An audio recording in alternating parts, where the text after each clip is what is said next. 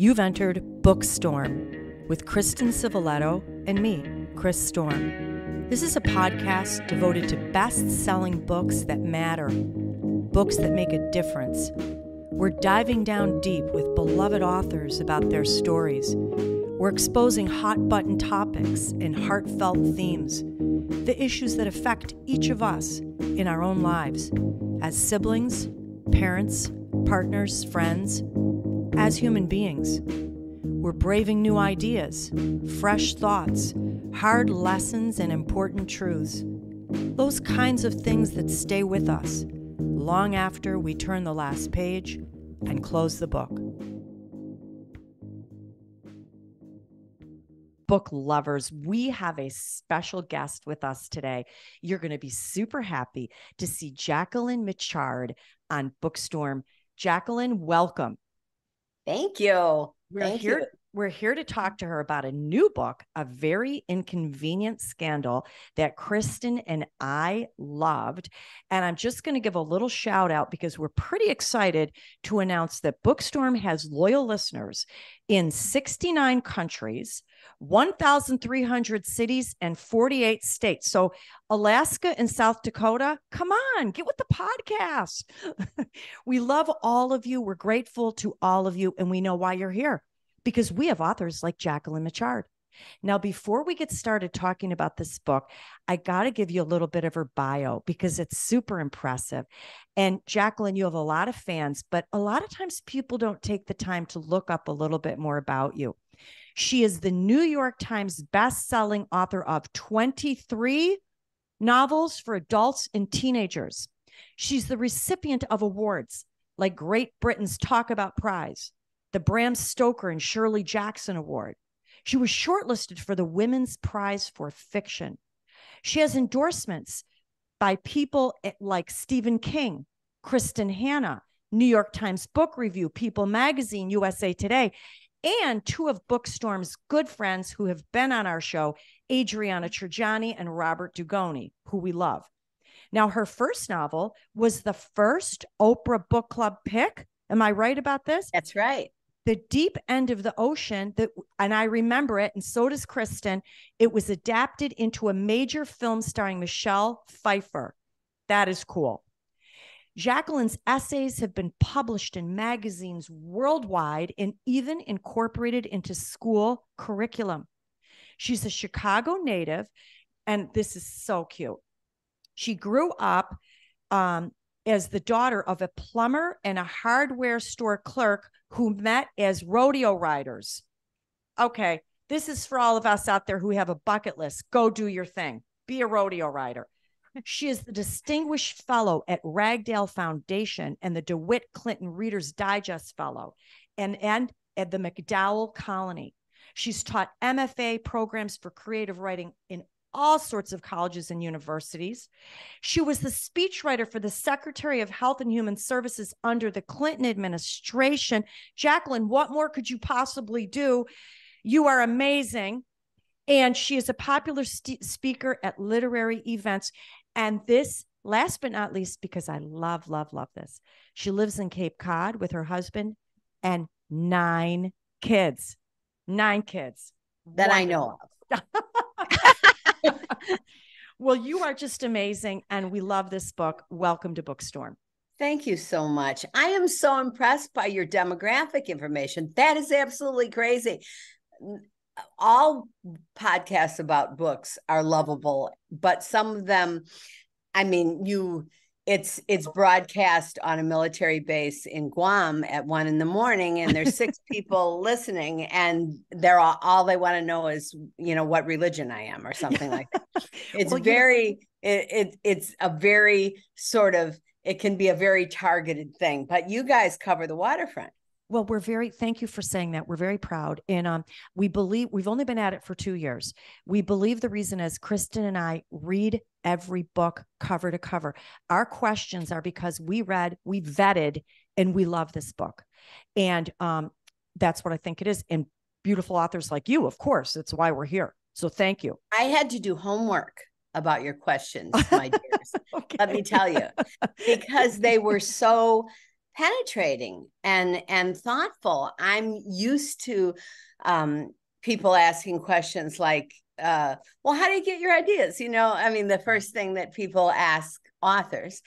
But these were really, you dive deep into these. Thank you. Into the psychological and motivational nature of these characters. The reason why we love fiction. Thank you. Well, Jacquelyn, of course, we're here to talk about a very inconvenient scandal. And I'd like to give our listeners a little bit of the background of what's going on in the story, but without giving away any spoilers. So if you'll allow me, I'm going to go ahead and do that. And if you want to add anything, of course, we would love that at the end. Now, your story is a family drama that really explores the emotional consequences of loyalty, of deception, of jealousy. And you do it all against the backdrop of the natural world, which was one of the most beautiful parts of this book as well. Frankie Attleboro is a marine photographer. She returns home to Cape Cod with some exciting news. She's getting married. She's expecting a baby. And before she can really announce this and rejoice with the family, her father announces that he has news of his own. He is also getting married and also expecting a baby on the way. Now, he's getting married at 60 to Frankie's best friend growing up.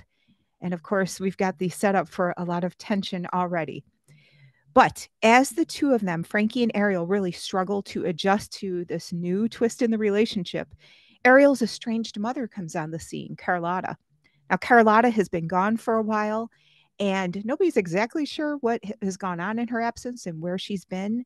But as her behavior gets more and more unpredictable, we see where Frankie now has to untangle these things that have happened in the past, because now we've got lives on the line. Would you like to add anything to that background? No, that was perfect. Okay, wonderful. Well, we'll dive in. Chris will kick us off. Okay, I have to say for our listeners, it's a rich novel filled with deep emotion, some substantiated, some imagined, and some unfounded. It was a psychological examination of a human being, each and every one of us. The reader saw clearly during Frankie's reaction to her father's marriage to Frankie's best friend that Frankie was only considering that effect on her own life. Each of these characters sort of place themselves at the center of their own universe, which, by the way, we all do in the real world. This is the harsh reality. But it made the reader sort of think, could some of their problems, or most of them, been solved with a little empathy? And what did it take for Frankie, Ariel, Mac, Penn, and each of us in the real world to put somebody ahead of ourselves, even temporarily? This is not easy to do. It's not. And everyone to some degree is egocentric. You have to be, in order to even form your own personality and protect yourself and have boundaries from other people. And even people we think of, I was thinking about this morning, as selfless, okay, like the Dalai Lama or Mother Teresa.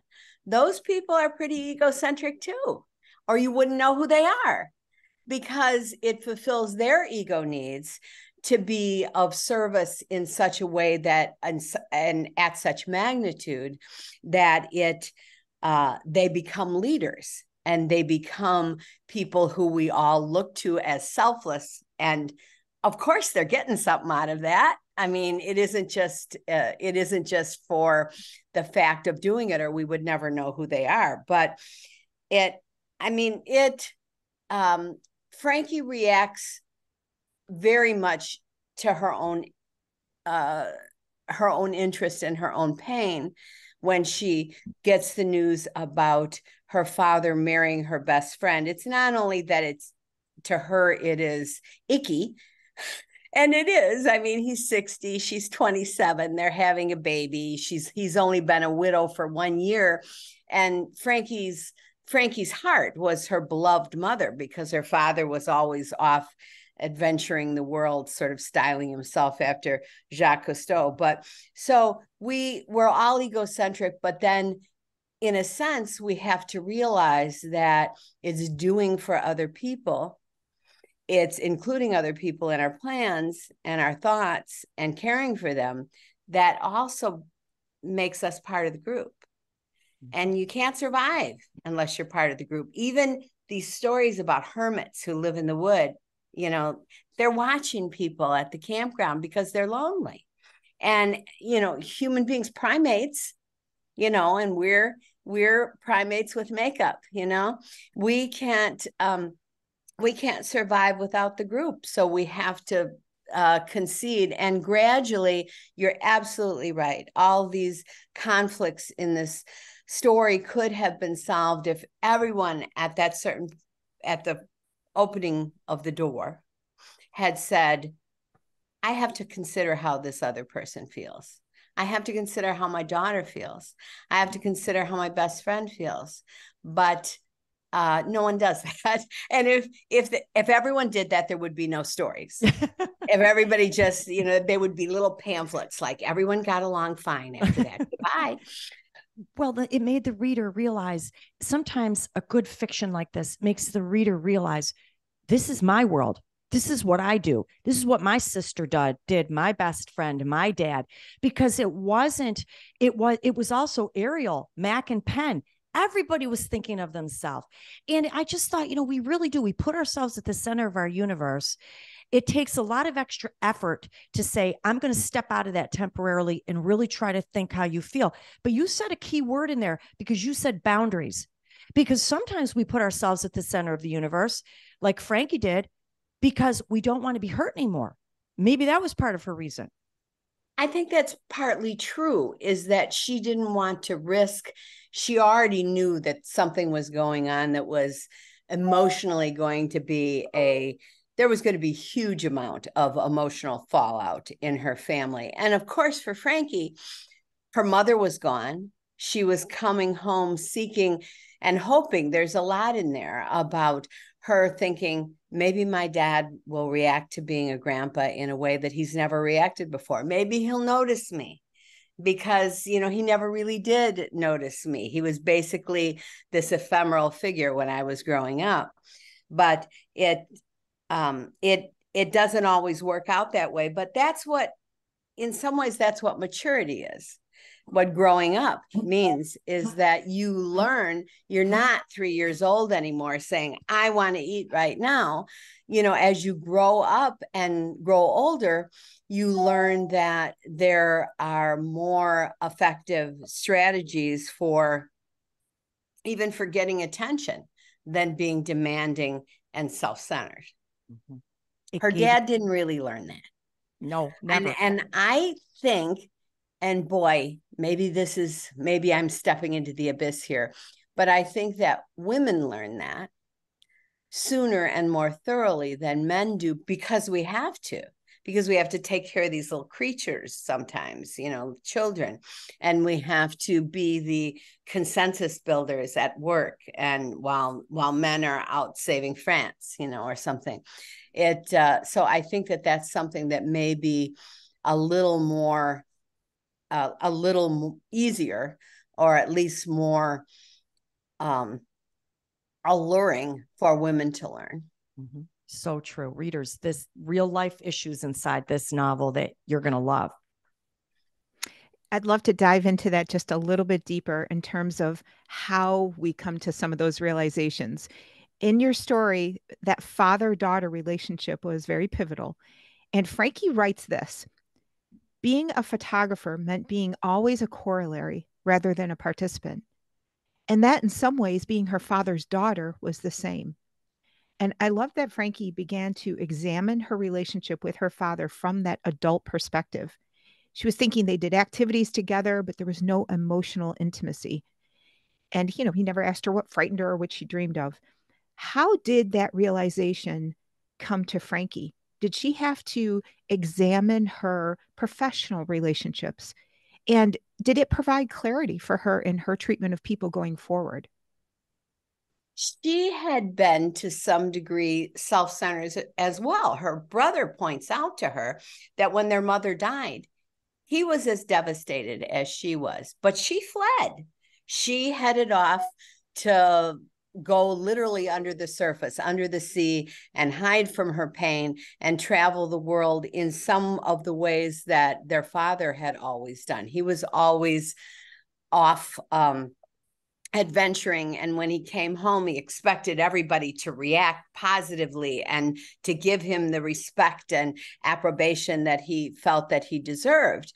And that's very immature on his part. She did have to struggle to come to the realization that there were two choices. Either she would leave and not be a part of this family anymore, or she would stay and struggle to work it out.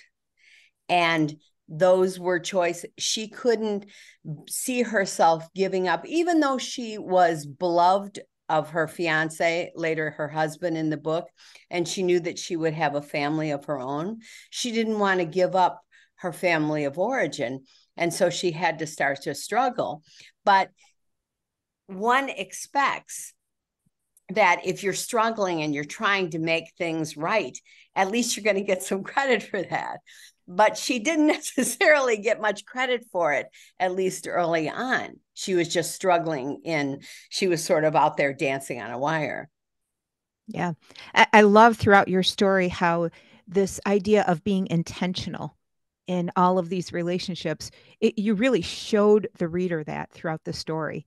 And it made me pause at the end. I was thinking in terms of, how are we being intentional in developing intimacy, in affirming others, in showing them that respect. So I loved that story just from the underlying idea of intentionality. Whenever I listen to, my guilty pleasure is listening to true crime podcasts so that I can find out things that I hope will never happen to me or anybody whom I love. But all those stories begin with people not paying attention.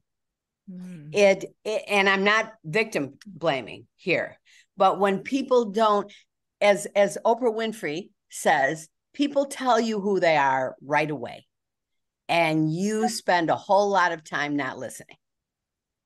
You don't believe them. You think that they might be more like what you think that they are, but they tell you right away, immediately, who they are and what they expect and what their flaws are. And we spend 20 years and 10 years in therapy trying to figure out how we can accept that truth. But we knew it already. It's sort of like everything we come to know as adults, we knew at the starting gate. Yeah. I wish we had that wisdom though at 17. Yeah. By the way, this story, I don't know if you know this, and I don't know if it's important, but it's based on my real life. One day, I came home to Chicago to visit my father. I was around Frankie's age in the story, and my father had been widowed. My mom died very young, the same age as Beatrice in the novel. And when I came home, I walked into the kitchen, and set my little kid down. And my father, and I looked at the woman sitting at the table and I said, Barbara, I had gone to high school with her. And this was my father's new beloved. And they became engaged. And I really thought for the rest of the time that I knew her, that I never really got into the kitchen. I stumbled over the threshold, and that's where I stayed because I could not get beyond the fact that my father was in love with and about to marry someone who she was a year older, or I probably would still be in therapy. But and they never did get married. But that the feelings that redounded to that were enormous. They were enormous. They were like a tidal wave. Wow. Thanks for sharing that. We did not know that fact. And Kristen and I were talking a little bit before the show about being a parent, about having a parent and wanting them to still support you throughout your life. And I'll give you an example. I had my nieces. I have 30 nieces and nephews. I had a couple of them here this week. My brother wants to get a different house from the one they grew up in. They had a breakdown. No, we grew up there. And on one side of the coin, I said, let dad live his life. You're all grown up. But when dad lives his life like your dad and does something quite shocking and not normal, you know, of course, this does happen. This is a to tough movie thing. stars. Yes. and you know, some presidential candidates and things like that, but not necessarily to ordinary folks from the west side of Chicago. I guess the truth is forever a parent and forever a child. Doesn't matter how old you are. You're still my parent and I expect certain things of you, and you're still my child and I expect certain things. Wow. And that is absolutely true in relation to your own children. And in relation to the culture, your work culture and your friends, you grow up. In relation to your parents, you still need and expect, and with some justification, that you, when you go to your parent, it's a haven and you'll be looked after because that's what parents are supposed to do. And again, with those true crime podcasts I talked about, this is something that is often missing in these terrible stories, is that people don't get the comfort, the love and comfort that they deserve from the people who ought to give it to them. That's profound. I only listen to fiction and nonfiction podcasts, but I think we need to log into true crime, Kristen. Sounds like fun. Agreed. Okay, I want to ask you, okay, this just hit me really strong because I can personally relate to this. The relationship between Frankie and Ella Bella, her old schoolgirl nemesis, AKA Mean Girl, was something we could all relate to. The bully, Ella Bella, finally confesses her own insecurities and her need to, I'm going to quote, get them before they get me. Hindsight, she totally understood what she'd been doing to all these girls. She even wrote an essay titled "I Was the Mean Girl" to justify her actions. She believed there was a culture that fostered her behavior. I just had to say, how did Frankie forgive or accept Ella Bella? Or was Frankie unknowingly falling into that same trap that we all do, like, be nice to the mean girl so I'm not the victim? Well, I think she did forgive her. And I think the reason that she forgave her is because it's very hard for a grudge to survive a revelation like that. And the reason that Ella Bella was the way that I was supposed to change that name in the book, and I refused to change it because it was so over the top and goofy that I wanted to keep it.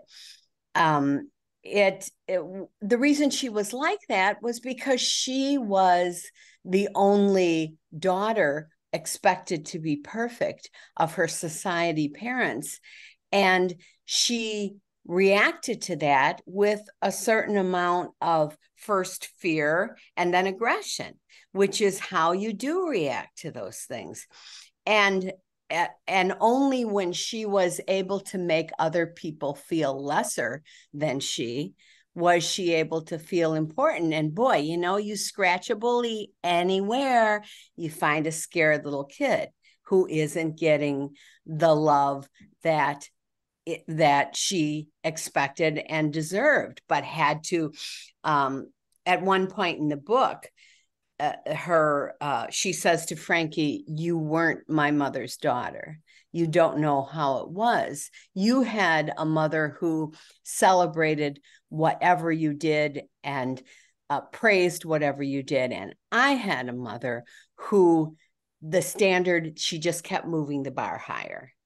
So Frankie really understands, and to a certain degree empathizes with Ella Bella, because her father, while he approved of her majoring in marine biology, he thought that becoming an underwater photographer was a really trivial thing for a scientist to do. And so in some ways, Frankie is still trying to prove herself to her father in the way that Ella Bella is trying to prove herself to her parents. And Ella Bella made a real effort to be a better human being. And how can you resist that? Really? You know, unless the person has done something so egregious and horrible. That she talks about Ella Bella when she's a journalist, and when she's interviewing Frank, she talks about how much she envied her relationship with Ariel, because they had what Alabella never had, and she calls it the we of me. That they were each other's heart, and they stood united with each other all those many years since they were 10 years old. And Alabella had to sort of conquer and slay people's egos in order to have a group that surrounded her. And they surrounded her out of fear, not love. And I love the name Alabella. Let's just say it, because she's so bossy and such a bully, and she's got this fancy little name that makes you even dislike her even more. But, you know, isn't it true? Like, I'm sorry, or admitting a weakness goes a long way.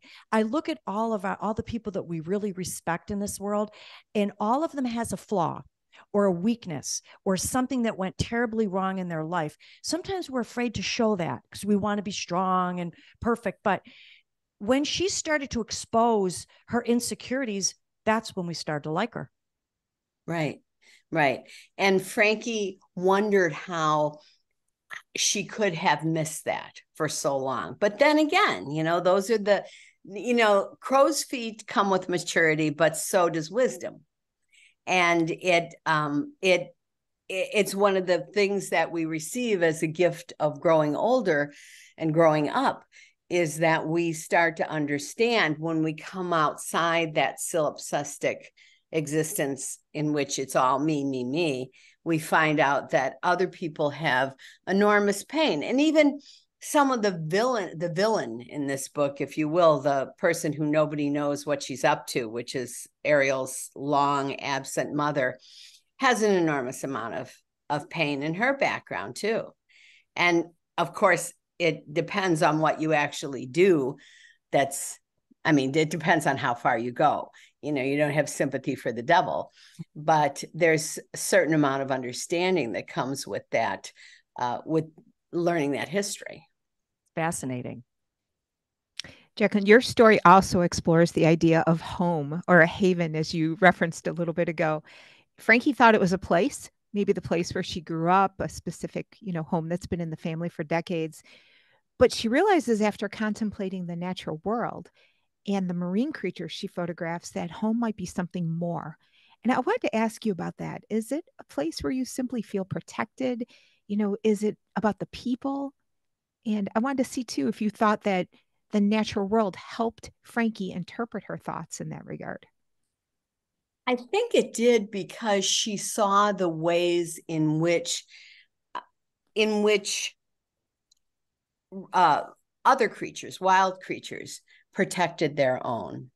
And as long ago, when I was thinking about this, I was looking up what some philosophers had thought about the concept of home.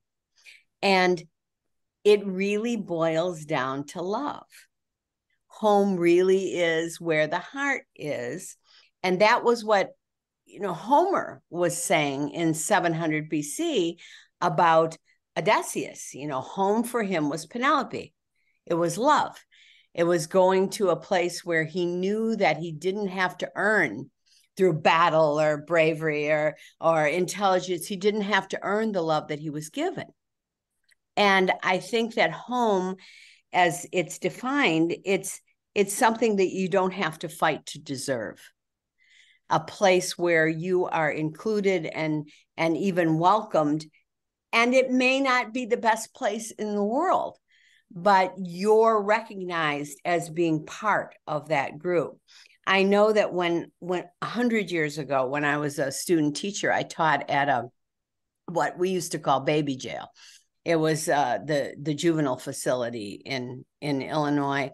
And when kids would run away, the first place they would go would be to the lousy home that they came from, and which was in part responsible for the reason that they were there, because it's a place where everyone knows your name. And they may not always treat you well, but it's a place that's familiar to you, and you keep on hoping. I believe you see this again, I don't want to refer to our closest genetic relative, chimpanzees, too much, but even with other primates, you see them essentially wanting to establish a place that is safe for themselves and for their children. And when they don't succeed, they try again. They try again and again to find that. And it's been written about, you know, I mean, famously by the Bard of New Hampshire, Robert Frost, that when you have to go there, they have to take you in. That's what home is. Yeah, I love that. It just makes me think about that strong desire to be known and also unconditionally accepted. It's very strong.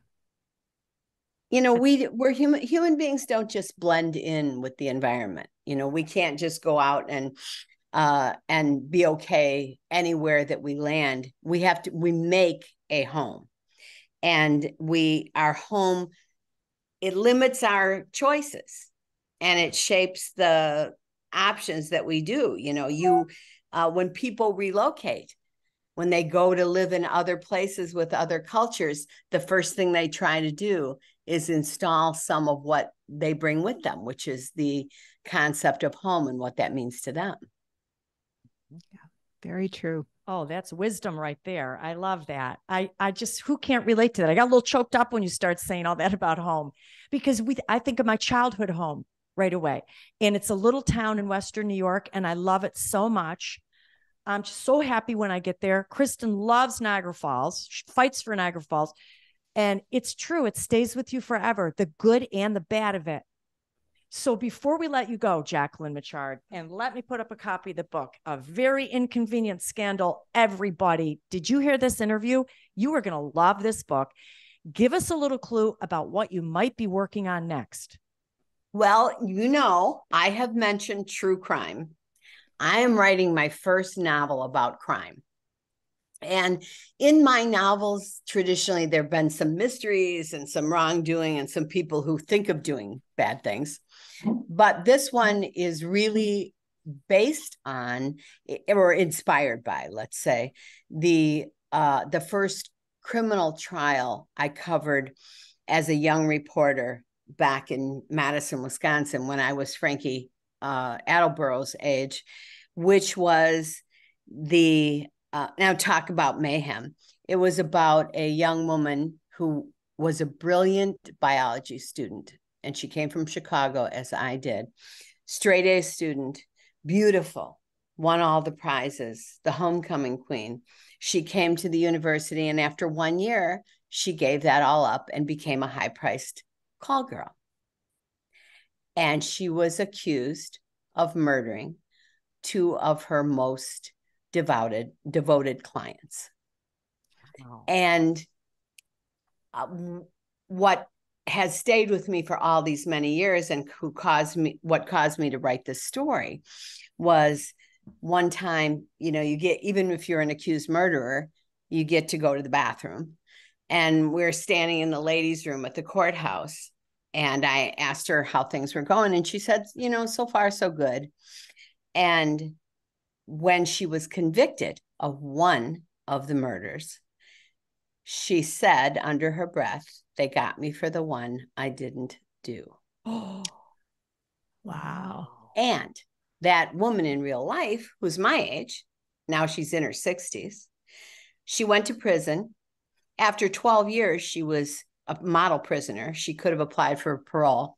She's been eligible for parole 5-6 times, never applied for parole, not once. This is incredibly fascinating. This is going to make a great novel. I can't wait to. So. Okay, you have to come back, because I can already think of deep discussion on this with just the summary. It's a day. Okay. And in the meantime, listeners, please connect with Jacquelyn Mitchard. You're going to want to. You can find her on her website, jacquelynmitchard.com. She has Facebook, X, formerly Twitter, Instagram. Now, on her website, she has a newsletter that you can sign up for. And she does a little blog on there that I saw is just so heartfelt and meaningful, but also really funny. Just love that little blog. So thank you so much. It's been a pleasure having you. What fun this was to dive down deep into a very inconvenient scandal. Thank you so much, guys. I appreciate it. Bye-bye. Well, what a fantastic interview with Jacquelyn Mitchard. First of all, we touched on so many deep topics that were in this story, and I have a whole bunch that kind of are going around in my mind. But one of them was this idea of checking your motives when you are a person who is trying to do good in the world. And, one of the things that you brought up with her is the fact that we all have inside of us some selfishness, maybe some narcissism. And I'm not sure that we all take the time to check our motives about why we are doing something that looks selfless. What do you think about that? Yeah, this is a good point, Kristen. But then let's take it a step further. Are we always honest with ourselves? Maybe we're not. Maybe we tell ourselves we're doing it for a different reason, but deep inside, we like the notoriety or the fame. She brought up a couple of people, the Dalai Lama and Mother Teresa, whom we all adore. But I thought this was so intriguing. Yes, they're doing something for a good cause, but they're also very pleased to be someone that people follow and listen to and respect. It gives them a voice. It gives them a platform. And I never thought of it that way. Yeah, we all have a little narcissism. We all do. It's when only we are important and we consistently put ourselves over everyone else. And in that regard, like I said, maybe we're lying to ourselves. What do you think? No, I think that's a really good point. And in this story in particular, though, we had somebody who put himself first unapologetically. And at least he was honest about it. I mean, he wasn't trying to do good in one area and make it about himself. He just was about himself unapologetically. Mm-hmm. So I think maybe being honest with others, honest with ourselves about our motives, maybe is a good way to go forward. But always having that internal check-in. Why am I doing this? What am I getting out of it? And is that also consistent with my values? Mm-hmm. And how about this? Take it a little bit on the flip side. What about we purposely trying to be honest with ourselves about someone else's motives? She said, you meet someone and in the first half hour, you really know if you look at the red flags and the clues, who that person is. We ignore it. Why? We need a friend. We like that person. We think they're good looking. We think they're funny. We think they're intelligent. We want to connect with people for all kinds of different reasons. Maybe they're popular. Let's look at the mean girl. Why are people attracted to a mean girl and blindly follow this person around? They're afraid of being hurt. They don't want to be a victim, but they actually are a victim. They're putting themselves at risk. I think this was fascinating to me, that take a good long look and listen to the red flag, because if you don't listen now, you're going to be hurting 10 years from now.